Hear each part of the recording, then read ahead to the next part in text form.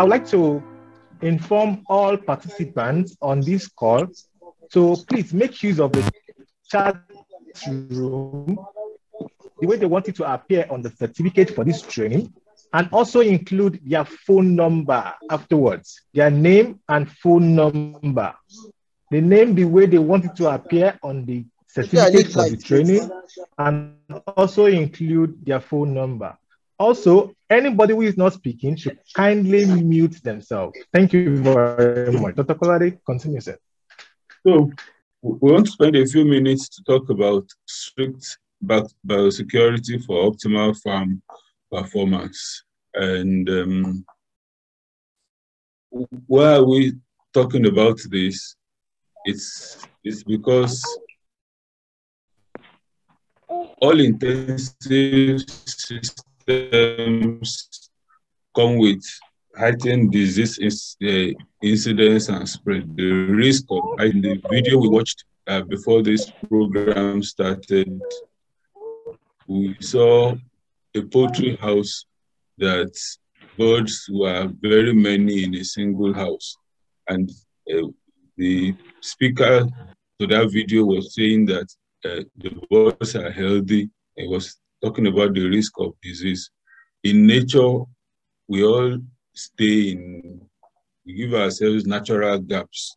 But once you pack people together in one place or living things together in one space, you have increased the risk of disease occurring and the risk of disease spreading faster. That is easy to explain, but all of us having the recent experience of COVID-19, the attack of COVID-19, the rate or the severity of COVID-19 was highest in places where people gathered most.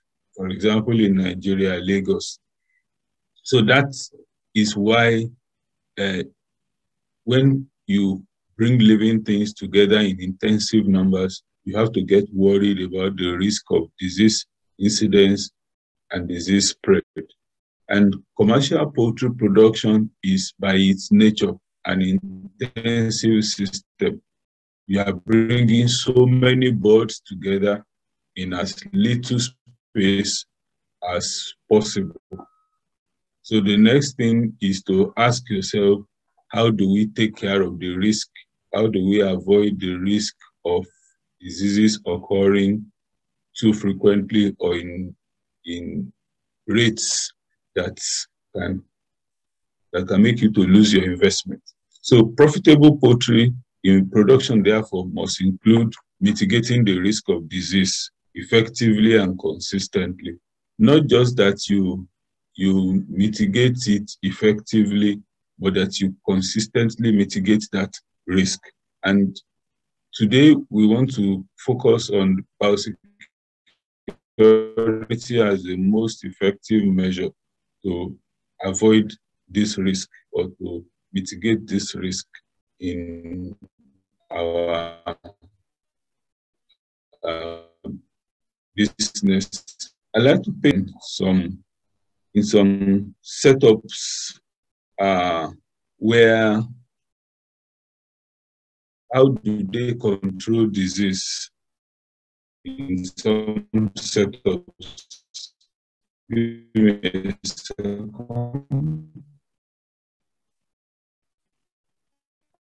How do they control disease in some? Just a little difficulty with my screen share. Let me just give me a second. Maybe I will just. Can you still see me? Yes, we can see you now. Yes, we can see you. Okay. In global best practices, disease prevention stands on 3 legs: biosecurity, vaccination, and antibiotics. I see that ring around the baby chick. And what is done on that ring, you can see the blue part of the ring. Biosecurity is a major element for the prevention of disease. Next to that is vaccination, which is that red or wine color. And last, which takes a little portion of it, is antibiotics. This is what you will call the global best practice for disease prevention. Biosecurity is a major element. But in our climb here, what you find is that for disease prevention, antibiotics form the major component.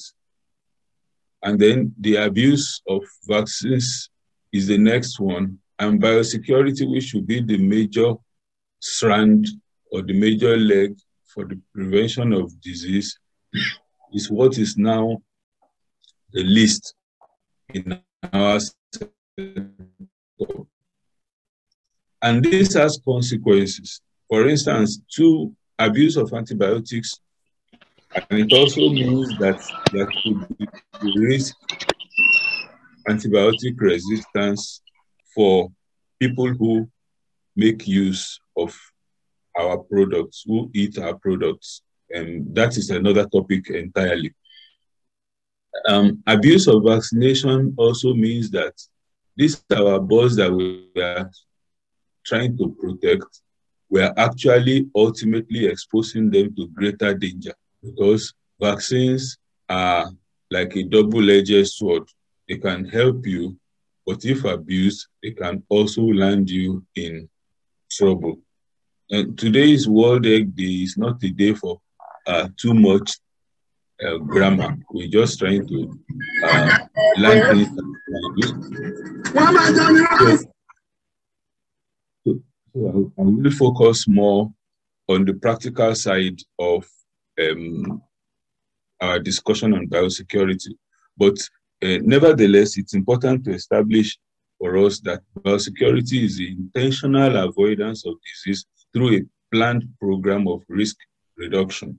In other words, it is something that you do intentionally, deliberately, to keep disease out of your plant, out of your farm, of any agriculture, any livestock operation. And how do you do it? You have a plan of what you're going to do to ensure that the risk of disease outbreak is reduced. It is a set of management practices which reduce the potential for the introduction and then for the spread of disease-causing organisms into or between sites. That is, what are we going to do on our farm to ensure that germs, things that can cause disease, do not enter our farm or do not spread from our farm to other people or to other farms. So it involves identifying and eliminating all possible routes by which disease could be accidentally introduced to your flocks. That is, you are looking at how many ways can this thing enter, and you want to block all such ways so that disease cannot enter your flock. So it's an action thing. It involves taking steps to prevent the introduction and the spread of these infectious agents from this farm to come into your farm and to go from your farm to other farms. So it's always requiring you to have a program.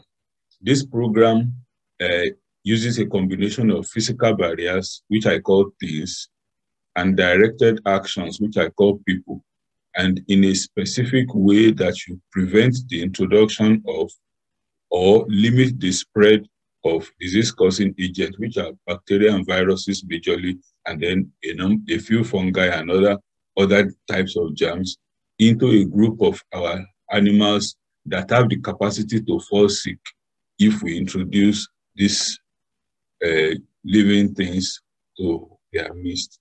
So what you want to do is you want to ensure that you combine physical barriers. These things don't enter, and in case they enter, they cannot do their damage. So this definition that I have explained embodies all the things that you need to do to prevent so many of these viruses, bacteria, fungi from entering or from surviving and thus infecting or endangering your flock. Now, I said that it involves the use of things.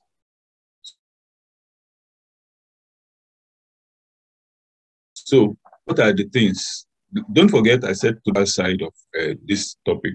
So what are the things that you can use to reduce or eliminate the risk of agents? Should I even call them agents of evil? Because disease in a commercial farm, you can call it evil. It destroys it destroys your investment. So the first thing is fences. If you have a fence around your farm, it means that people, animals, vectors cannot enter anyhow. So, and when I say fence, I know the first thing that will come to your mind is that thing made of blocks, plastered. Not necessarily. Fences can be wire. In fact, in some places, cactus fences are effective. In some places, bamboo fences are effective. But whatever it is that is effective and within your means, there should be a way to ensure that there is a barricade around the entrance is definite. Yeah. Just like the case of Nigeria, why is it difficult to control the problems that we are facing as a country now, particularly insurgency and smuggling? The Nigerian Customs Services, how many will they man? So, well, we know that they can use technology to man our border, but the point we are making is that when there are too many points from which the enemy can enter, then it becomes more difficult for you. But if you have secured the perimeter and then there is a definite gate through which those who want to enter can access your facility, it becomes easier for you to control what comes in and what goes out. So a fence is not just a tool of economic security. It is also a tool of biosecurity for your farm. The same goes for gates and doors. Gates to the premises, doors to facilities.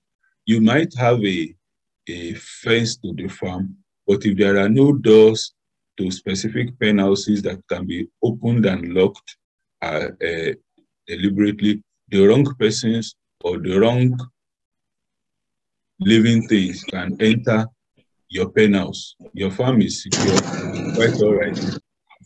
The wrong persons can enter and you will be in trouble. For instance, it is a general rule that people who are working with older birds in a large farm, for instance, people who are working with older birds should not enter into the pen houses where younger birds or chicks are being taken care of. If there are no barriers, they might just saunter into the place to go and play with their friends, to go and talk to their friends. And as they go there with their shoes and with their clothes, they can carry germs that the older birds have developed resistance again into the flock of younger birds that are just coming up. And those ones will fall sick because there is no limitation to who can enter. So gates and doors, then some sprayers. Part of what we'll be talking about is the place of using disinfectants. And disinfectants are better when sprayed rather than poured, particularly in the environment. So if you do not have something like a sprayer on a regular poultry farm, you are denying yourself of the benefit that even the disinfectant that you have bought with a lot of money should give you. Today, there are disinfectants that you buy in 6 digits of naira. And then you have bought it, and then you do not have a sprayer with which to spray it in the environment. And that little additional expense of getting a good sprayer that you did not incur will render that huge, massive expense of disinfectants that you have bought to be useless. Now, the use of things for biosecurity, things as simple as detergents. You know, I wrote detergents before disinfectants because cleaning comes before disinfection. A lot of times our disinfectants don't work as effectively as they should work because we did not first clean before we started disinfecting. So you give the disinfectant unnecessary work to do, unnecessary workload, because you did not first clean. So detergents are good for cleaning. Before we now come to disinfectant, I will still talk a lot more about disinfectants later. So let me jump for now. But it's among the things that are used to institute biosecurity measures on the farm. Boots and foot dips, or I may say, or should I just say footwear and foot dips.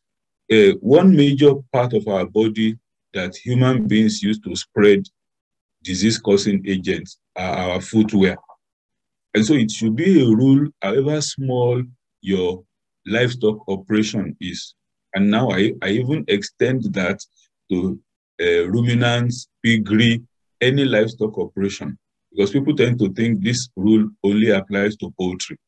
Any livestock operation, even if you are having a cattle farm, the larger animals, people should drop their footwear at the gate and take the farm footwear if they must enter into your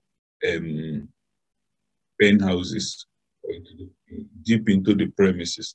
Because the more their country footwear moves around within the pen house, the more they spread whatever it is they are bringing from outside.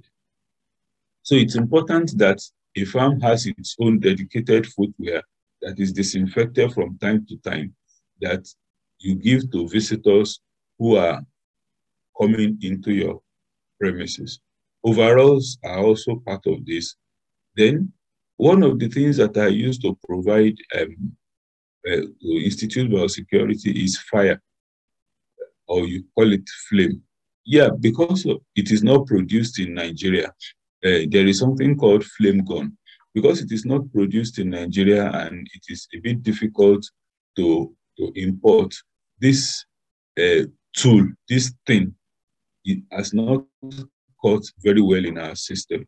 But it's still worth saying, since we are trying to be globally competitive, that one instrument of terminal disinfection is fire, or it's called a flame gun, where whatever has escaped your detergent, has escaped your disinfectant, will not escape fire. And fire of the sort, not of the sort that will burn your farm. There's a tool called the flame gun that is used to institute this fire that kills at the last minute germs and even some arthropods that might be in the corners of our premises. Then there are sentinels, that is things or sometimes animals that alert us to danger around, or to unwanted persons or living things around us. You see a picture of a dog in that. I know that this is a subject of debate, but in many places it is reckoned that a trained dog can even be a contributor to improve biosecurity on your farm. So the point being made here is that there are things you can use to institute biosecurity measures on your farm. So quickly, we'll go to the next one, which is people. You need people, because biosecurity is a team effort. You need those who own the farm, the management, to be conscious of biosecurity, to be conscious that we need to keep germs out. You know, management tends to watch figures. They are worried about the cost of day-old chicks, the cost of feed, when did people resume, when did they close, did they steal eggs? But as management is worried about all of that, management should also be worried about hope germs are not entering. Through which ways are germs entering our farm? What should we do to keep germs out of our farm? You see, this point is important because many farms don't have disinfectants, for example, because management do not see disinfectant as a need. They can buy feed. They can buy, what again? They can even buy cars, but they don't want to buy disinfectant. So it's important that we get management people to understand the importance of biosecurity. Secondly, for large farms or even medium farms, people who are in charge of security on our farm. Because more often than not, they are the ones who enforce biosecurity measures at the entrance of the farm. There is a particular premises I went sometimes that they had a food dip. I'll talk about the food dip. They have a food dip at their gate. They had disinfectants inside. And then someone wore a relatively new pair of shoes to the place. And did not want to dip his footwear in the disinfectant food dip. And the security man said, "I'm sorry, sir, if you are not going to dip your foot, you are not going to come inside." That is a security man that understands biosecurity. In some other places, the security man will look away. And as he's looking away, he's endangering the business. Then family, they also have to understand the importance of biosecurity. Because particularly for farms owned by mothers, many times children just come from school and they run straight into the pen house. And because it is madam's son, they allow the child to wear the school shoes into the pen house. It is wrong. So every member of the family should also understand the need for biosecurity. There is more to say on that, but I am just making it brief, maybe during discussion. So there is also the need for attendance. In fact, they are very critical. Attendants must understand the importance of biosecurity, poultry attendants, because they are the ones closest to the birds.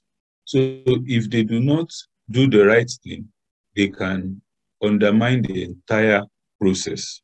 And then customers.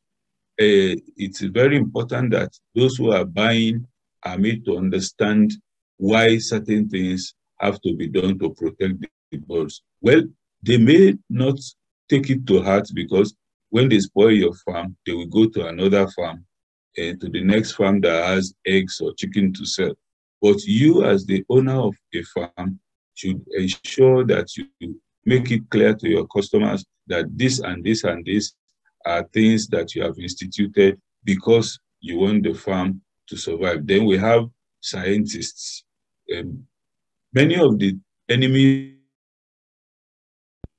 when we are talking about biosecurity, are enemies that you cannot see with your naked eye.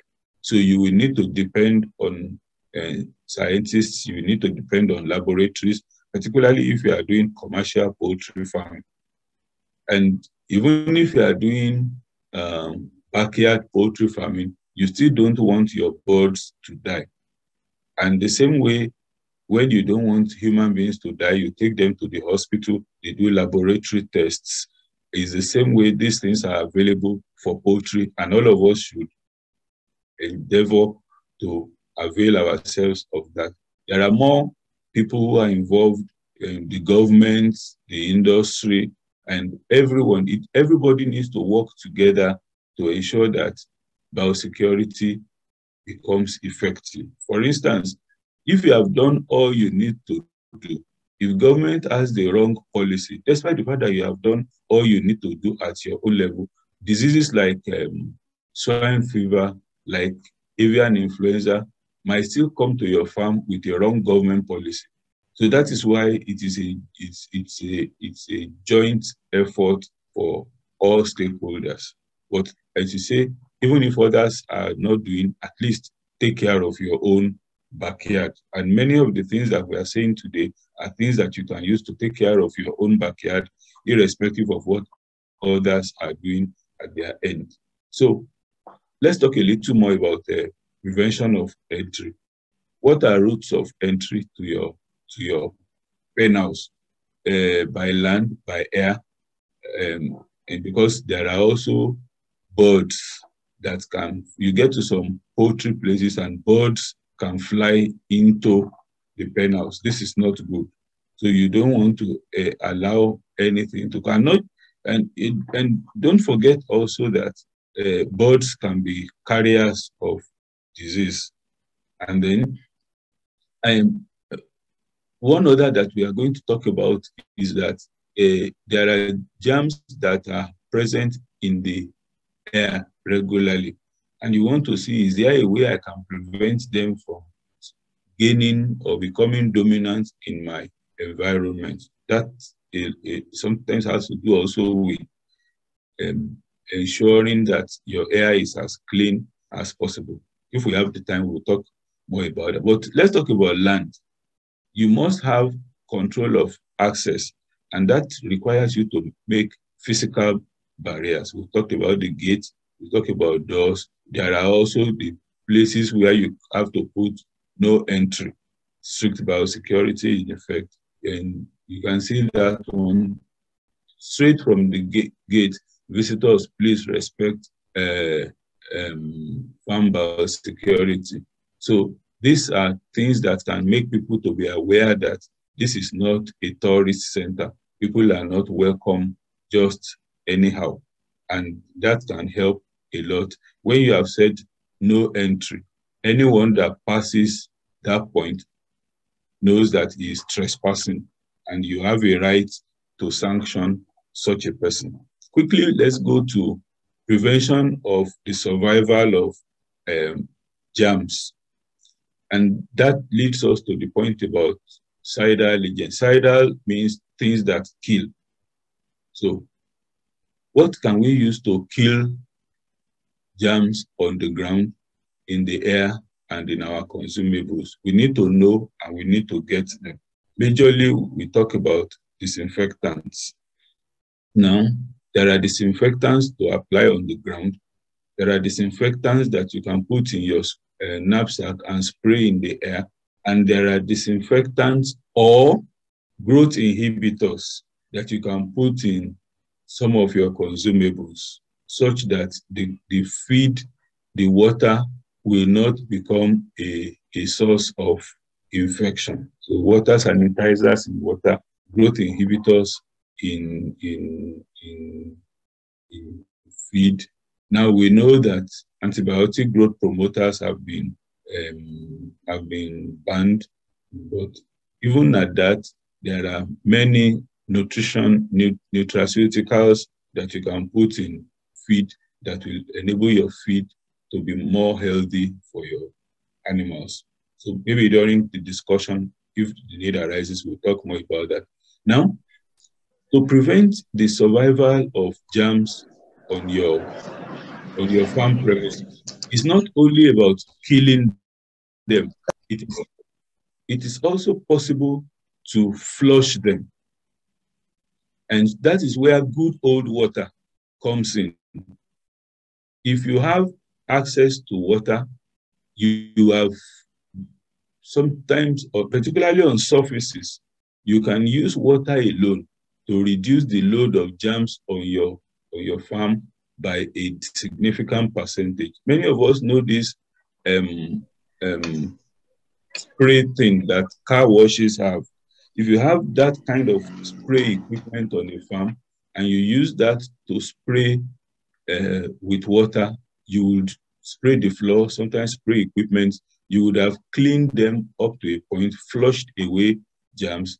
And then if you can add detergents to the water, you know, detergents have a way of lowering surface tension and thereby making it easy to dislodge both things that eyes can see and things that eyes cannot see from the surfaces. So in addition to having cidal agents, it is good to have flushing agents on your farm.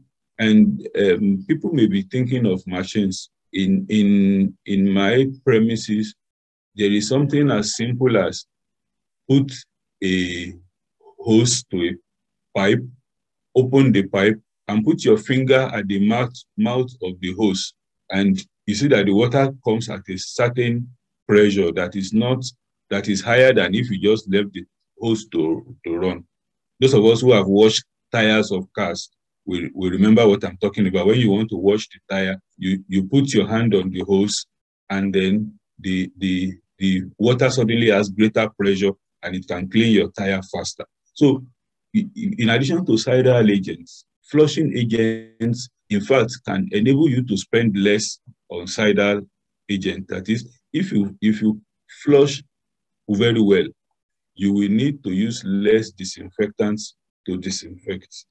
So flushing, cleaning is first of all, and the argument that people now make that disinfectants take a lot of money will be well reduced if we use water and detergents creatively on our farms. So another way is to prevent spread. Because most times when disease wants to enter a flock, it starts with a few of the animals, and then it begins to spread to others. So one thing we can do is to use exogenous agents to combat the pathogen. That is, supply something into the environment to fight the disease-causing organism. As you can see in the picture, this is a sprayer being sprayed so that in the environment, the load of either virus or bacteria is reduced. Spray the air, spray the floor, spray the pen environment, and that way, the number, because every germ has a critical mass before they can make the animals fall sick. That is, they have to be plenty up to a point before you will see sickness. As you know, many of us, they said if you check the blood of the average Nigerian, you will always find malaria parasites. But they have to multiply up to a point before you start feeling sick. Then if you do nothing, they will finally multiply up to a point that they will make it impossible for you to go to work. The same way, if you can keep their numbers low by killing them in the environment, by killing them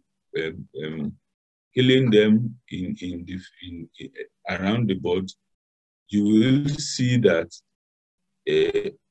the animals are more healthy because you have made it difficult for the infection to spread.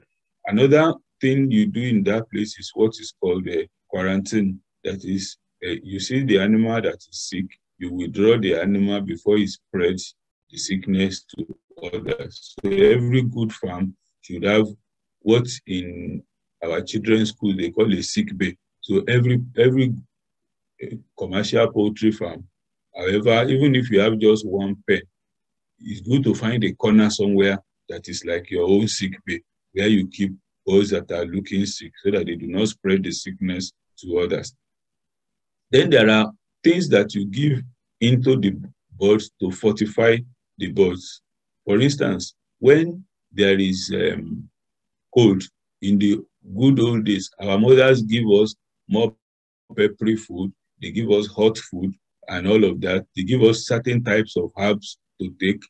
What are they doing? They are trying to strengthen us against the cold. Today, because we are now more modern, our mothers give us vitamin C, they give us zinc to take. What are they doing? They are fortifying us against the cold season. The same way, there are things you can give to birds in their feed, in their water, that fortifies them against certain infections. So we should familiarize ourselves with all this, and they depend on season. It's a whole topic on its own. In this season, give this. In that season, give that. And that we need to familiarize ourselves with and give them so that the birds are better able to fight disease or to fight the environmental conditions that would have made them to fall sick. and about the prevention of danger by using our records properly. If you keep your records properly and you examine your record, in many farms we keep records, but we don't use the records. So the same thing that happened to us last year may still happen to us this year again, because we were not looking at our records to take necessary action. So it's good to look at our records, and based on our records, how many birds were dying before? Maybe average of 2 birds per week used to die. But on a single day, 15 birds died. You have to say, what happened? Okay, maybe it was accidental, maybe there was stampeding, maybe. Then you wait, the second day, it became 25.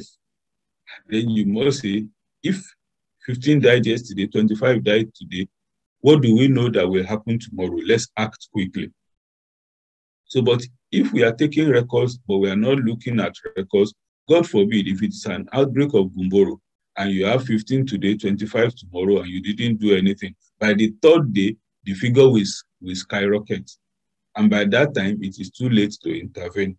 So that's why record keeping and record monitoring is important. And to be able to act on records, not just the owner of the farm, but even up to the attendant, they must understand what are your early alert signs at critical control points. That is, if so and so happens, raise alarm. If you see so and so, raise alarm. So that things don't go from bad to worse before we know that something is wrong. For instance, in farms where their records are very sophisticated, when water consumption changes up to a point, the birds are still looking okay. What has just changed is water consumption. There is a point at which you will raise alarm and say, there are change in water consumption, please come and look at it. The person raising alarm may not know what is wrong, may not know what to do, but at least he knows that when it reaches this point, I should raise alarm. Feed consumption, that if feed is like this, raise alarm. In cages, birds in cages, they say when you come in the morning, look at the ground, at their feces, count the point where you see greenish feces. When you count up to so number, let us know. So that the person, the attendant, who probably is just a school staff holder, can say, sir, I counted 15 green spots today. You told me that if I count 15 green spots, I should raise alarm. It has reached 15.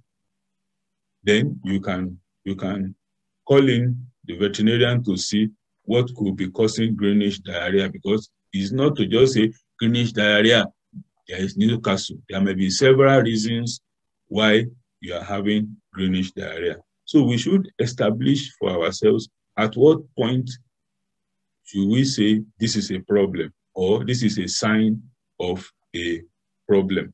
So, and then we must establish our alert response system for the prevention of danger. I gave the example, if he says, if this happens, call this person. If this happens, take this action. These are things that we must establish on our farms. And they are not difficult to say. They are very basic things. You say, if you see the birds dropping their wings, or if you see 20 birds dropping their wings, raise alert. If you clap in the morning and they don't raise their heads, raise alert, call me. Simple things like that are critical things that we should establish with our farm hands that they should be able to respond to. Well, then we can monitor and evaluate. Next, quickly. Let's take notes of a few things. Disinfectants. To get a good disinfectant, you should consider their composition, and several other things have to be lifted. But the bacteria kill time is key. How quickly does the disinfectant act? And this is important because many people just think a disinfectant is a disinfectant. So for many women, they will say, I will carry Dettol from home to the farm. Dettol is a domestic grade disinfectant. It is not for the farm. The people in the germs in the farm, they are stronger than the top. So you must, the disinfectants differ in their ability to act. And then I like to explain to us, because of if you have a commercial poultry farm, go and ask for what is called a quack glut disinfectant. You may not be able to use it all year round, but at intervals, you must be using quack glut disinfectant, because they are the most effective of disinfectants. They may be the most expensive, but they are the most effective. How do they act?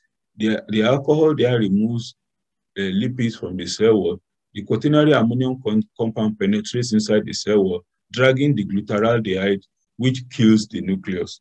So when you have a quack glut disinfectant, it will kill the germs that it comes into contact with. It is sometimes very expensive, or rather expensive, but it is good. So at intervals, you should use, if you might now shuttle with your regular formaldehyde and the rest of them, but at intervals, you should use. We've heard about water sanitizers many times. I may not spend too much time on that, but just to remind us that if you don't sanitize your water, gradually your pipes will become dirty inside, and you will not be able to see a dirty pipe inside. But what that means is that you are giving clean water to your birds. The pipe is dirtying the water. So finally, there is clean water at the source, but there is dirty water. And it's not just dirty for dirty's sake, it's dirty and full of germs. So that's why water sanitation is important. It is part of biosecurity to give additives to your birds. I spoke about it earlier. This is the detail. Supplemental vitamins, minerals, especially trace minerals, toxin binders, water sanitizers, liver tonics, acidifiers, antioxidants, and enzymes. Sometimes just adding phytase to feed increases the ability of the birds to absorb more.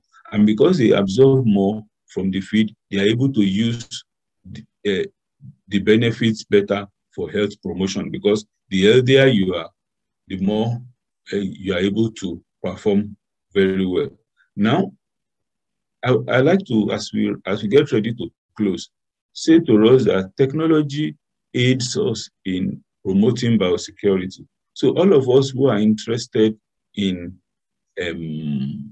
improve health for our birds should take the place of technology serious. Let us patronize laboratories. Let us patronize knowledge workers, health workers, because they will help us a lot in ensuring that our birds stay healthy. Some of the procedures that will enable that to happen is they should screen our day-old chicks.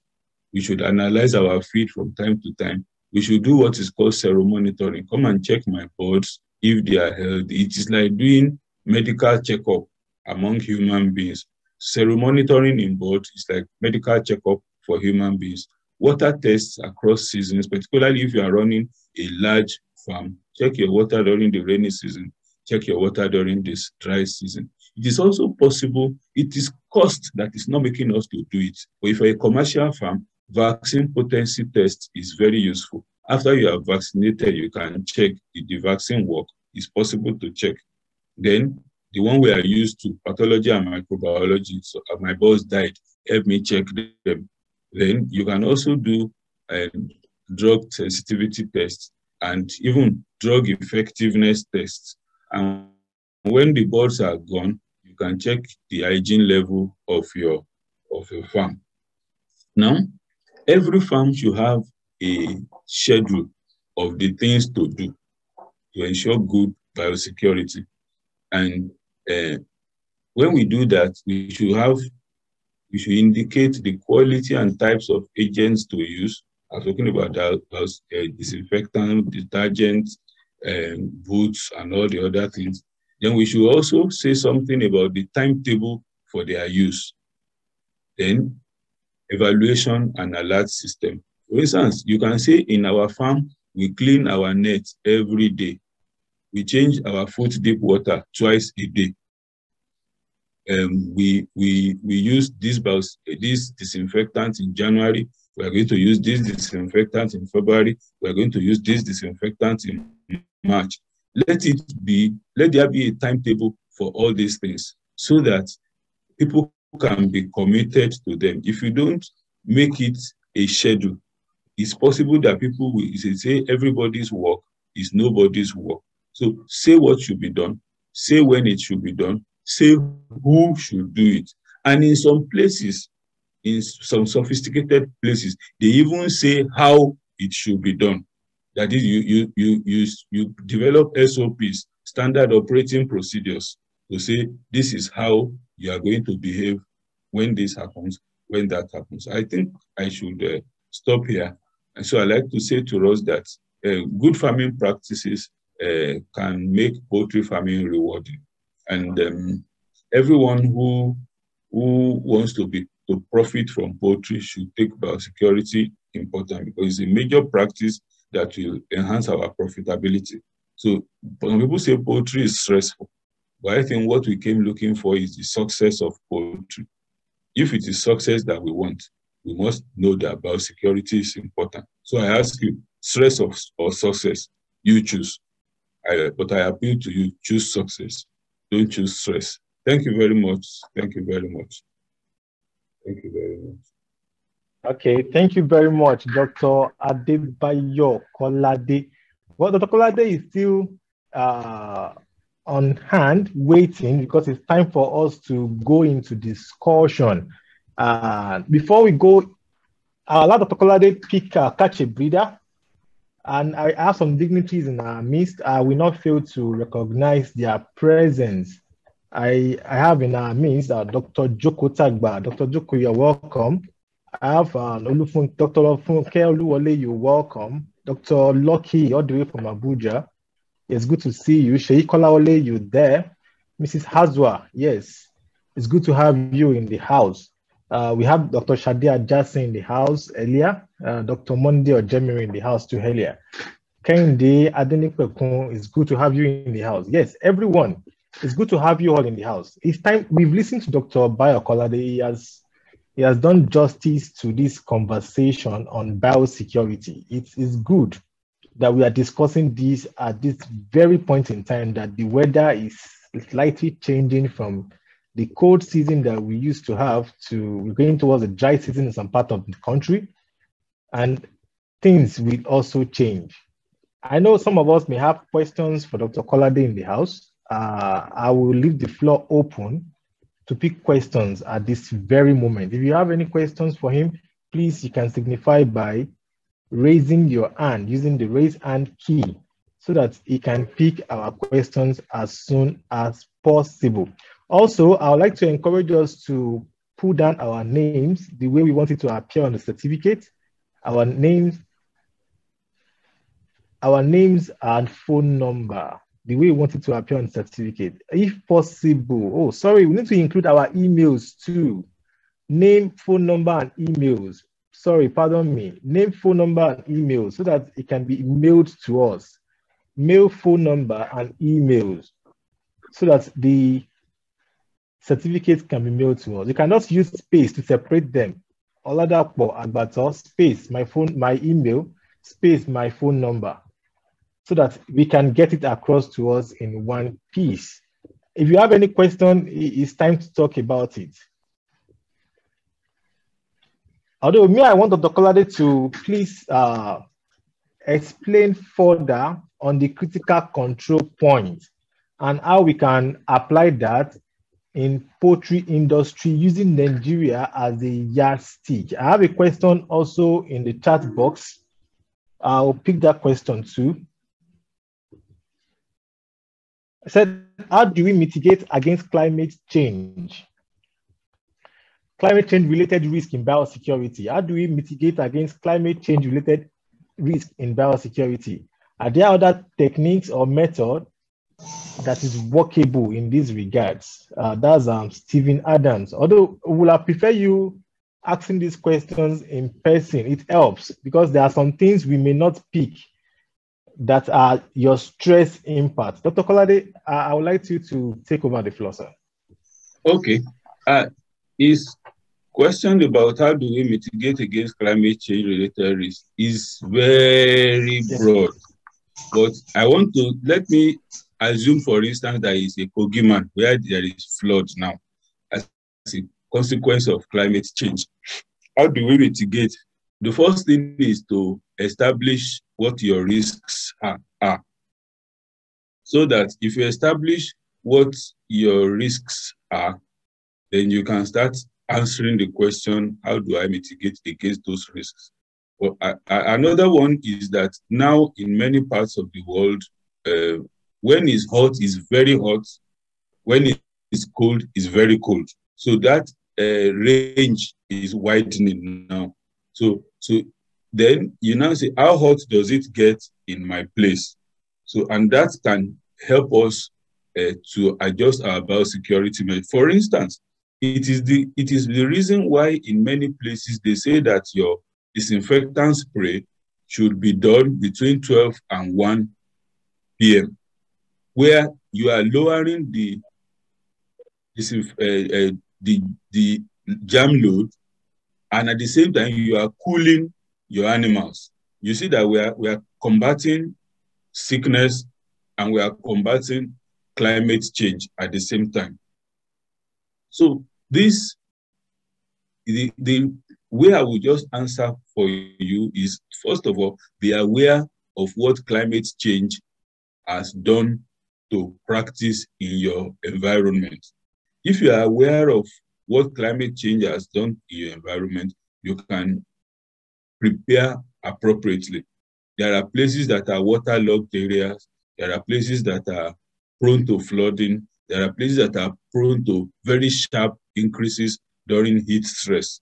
So what will be the reaction will now depend on the impact of climate change in your area. For instance, in some places in the Philippines, you cannot even do poultry on the floor because flood will arrive at any time. So if even your Christmas broiler is raised in an upstairs pen, that is a response to climate change that is happening, that is affecting practice. And so the same, that will now affect how a number of other things that we have spoken today will be carried out. How the security system will be, how the access control will be done, how even disinfection will be done, will now differ because you have responded to climate change. So that's that. So be aware of what climate change has changed in your environment. Then we will now tackle it one by one. And you talked about critical control. Before you talk about critical control points, I would like to also allow you to catch a little breath while I introduce some other dignitaries in the house so that we won't below you with a lot of pressure. I have Dr. Umar Usman in our midst. Yeah, it's important for me to even call his name because I will allow him speak a bit on biosecurity and the northern approach because we have the northern and the southern part of Nigeria. So, Dr. Usman, you're welcome to the house. I also have in our midst Dr. Olamide Agbato, the head of Animal Care Laboratory in Abuja.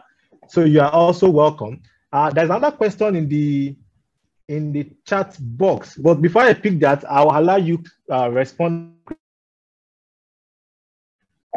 I won't forget that. Let Dr. Usman speak now that he's in the house. Okay, Dr. Usman, please unmute yourself. Thank you, Doctor. I actually came to listen and learn from Taco and Kolade.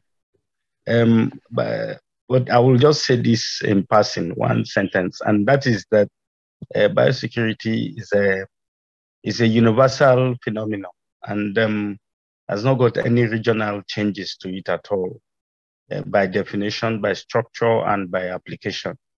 So there are no differences wherever you are. Like the theme suggested, it's a strict biosecurity. There's no better time than to emphasize this subject. And I thumbs up for you, my brothers and friends. Thank you very much, sir. Yeah. Dr. Kolade. Thank you, sir. Well, for our listeners, Dr. Usman is a He's a senior colleague. He's a mentor to many of us. So it's a pleasure to have him come listen to us.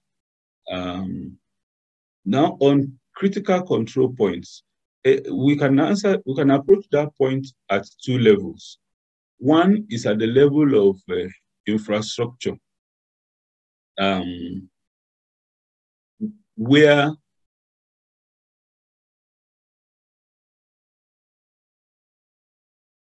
or where should we raise alarm? For instance, they say visitors are to park outside. So when a car passes that point, that has become a critical point. Say, please, somebody has driven his car past where we say all cars should park. So they say, then they want to say, do you know who I am? I am when my father dies, I'm the one who will inherit this farm. What do you think you are saying? He passes.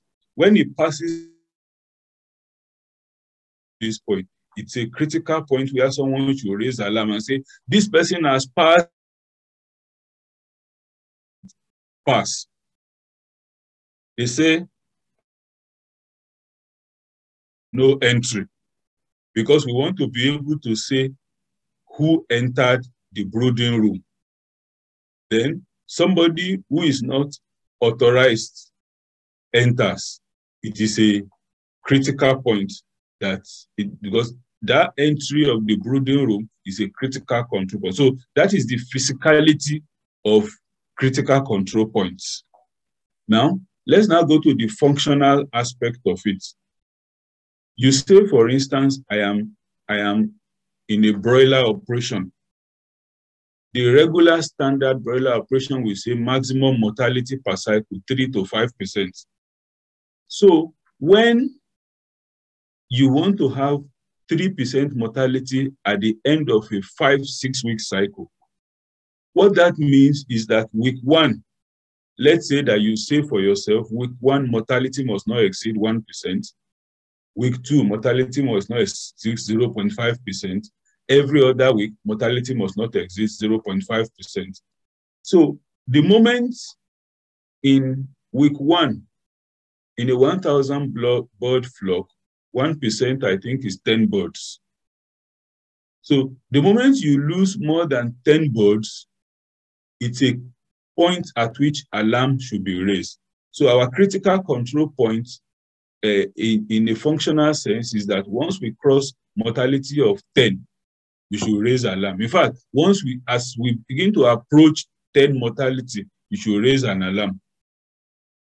So by parameters, you can set parameters that when in the brooding house, if you have set a maximum temperature, you say once we approach so temperature, raise alarm. Otherwise, you will get to 42 degrees centigrade, and then in the morning,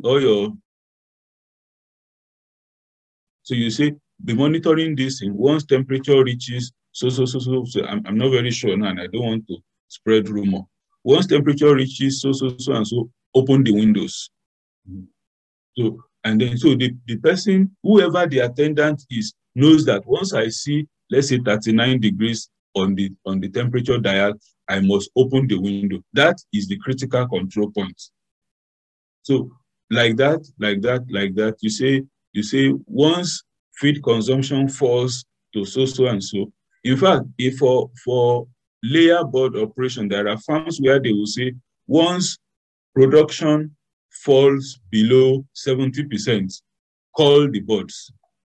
So any production below 70% means that these birds are not profitable to us again. That is a functional critical control point. So as the production is approaching that 72, 71, somebody is raising alarm that these birds is either they start climbing again or they are on their way out. So these are things. So it's not cast in stone. Each farm has to say what are their own critical control points.